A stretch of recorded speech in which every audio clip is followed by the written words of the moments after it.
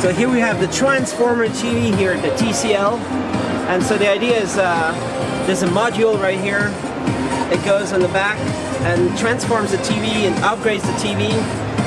There's a X8 CPU, but it can actually upgrade to a 64-bit. It goes from dual core, quad core, and so in the future there'll be probably, here you can see some information about that. The video is probably, it can go to 64-bit processor. You can get a faster CPU right here,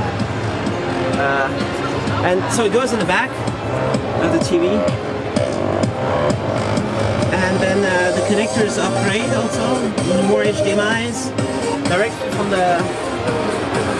the port. It's upgrading the experience, and this is how it looks around it. And it gets its power inside. There's a connector for that right here, and it connects to maybe also more connectors. There it is. Transform TCL TV with new ARM processors and a smart TV. You want to upgrade. It's very important. Welcome to the future. Quad core, octa core, and everything.